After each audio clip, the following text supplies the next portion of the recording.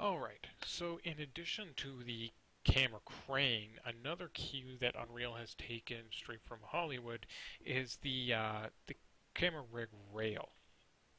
So what you can use this for is you can make really smooth tracking shots with it.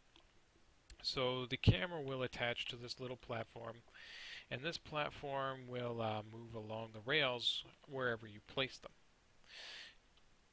Now you can adjust the length of a rail by sliding it out, and if you hold Alt and slide it out, it'll create a second point. And you can see that it even makes nice curves between one point and another. You can use these to translate even up and down. They don't have to stay flat on the surface here. Now the way to edit this track, as you can see here, we wouldn't really want this to dip below the surface of the ground. You can select any point and select the handles here, and you can manipulate these in any way you'd really want. So let's say you wanted this to be a wider turn, or be a little more smooth. You can just grab these points and move them to get the shot that you're really looking for. Now the proper way to use this with a sequence ad set would be to drag out a camera like we did with the crane, and we want to child that to the rail rig. We're going to set the position here to 0,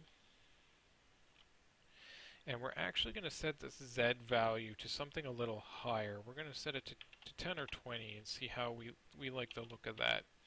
And that way it's a little bit off the ground, but it's still centered on the rail.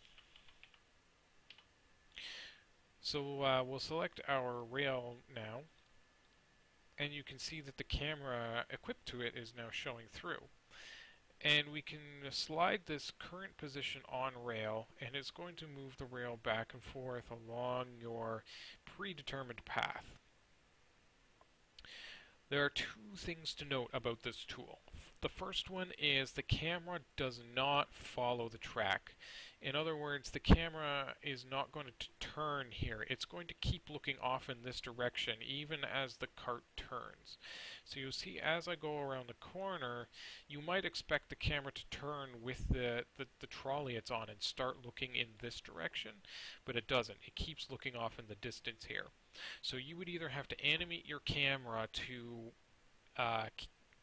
turn it with the trolley and then force it to look in this direction, or you can go back and do what we did with the crane and enable look at tracking, pick an object, and this way whenever you slide the position on your rail, it's going to update and try and keep that subject in focus.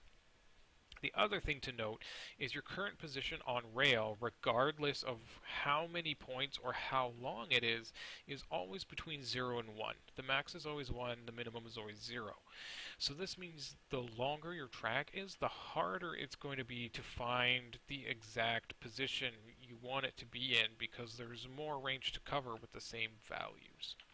So it's just something to think about, that instead of making one really long rail, you might want to break up your shots and create a couple short rails that you have a little more control over.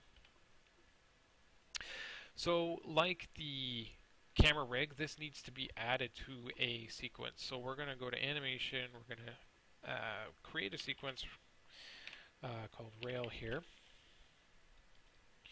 We're going to open that up, go to rail, and we're going to click our camera here, add that.